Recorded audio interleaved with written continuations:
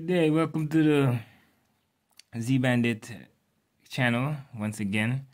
Today I'll be showing you guys how to use DP Animation Maker, as you can see right here. DP Animation Maker. So we'll be going into that right now. It'll be a short crash course on top of DP Animation Maker. I'll teach you guys how to use it and work it. So we'll start off here by file. You have export, new project, open, save project. You can open new images or exit the program. And here on this side we have a column with slides. Slides meaning you could add different slides or new files or new photos, you know, different whatever backgrounds you have, you can add them on top of each other and make like layers of backgrounds, similar to Photoshop but a little different. And here we have also what this is your scale module where you zoom in and zoom out. They say it's your slideshow timing. You could fade time or add seconds. It's basically like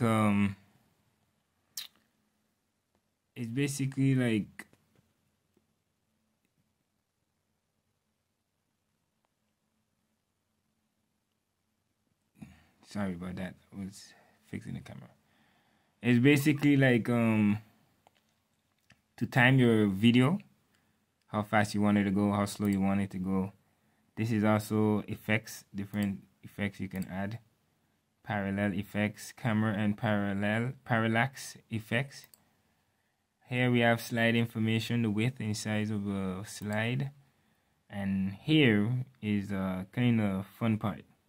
This is pre-made projects. These guys are already made, ready for you. As soon as you get the program, you can use these projects. So it's there for use. I'll open one or two for you guys. And as you can see, they already have a slide already made that is moving and already ready for action. You can edit this if you want. Over here you can edit it. You can choose what you want to edit. If you want, you could change the speed of the fish or the background of the water. You could change the speed of the bubbles, different stuff, even the grass. They add a lot of stuff in there. This is a different type of one. This is more of a landscape, more nice, beautiful, with butterflies. This one is a matrix parallel code. This one is easy, is a different way to make it. I'll get down into another video and show you guys how to make this, because this is a little complex to make, but not so complex, but you must know more about the program to really make this. And then we have this one is a sunset with the water moving. Simple, but still effective. This is only used by a brush though. There's I'll get into that in a minute. There are different type of brushes you can use. What is in the program already placed there for you guys. This one is a waterfall with water moving, rainbow, birds, etc. Now we'll get into here. We can add effects. This is your different effects. You could choose water, mimic. I took it off. This is underwater, so it's making the screen move. Mirror water is this. You could move it up and down. It's like mirroring the water falling.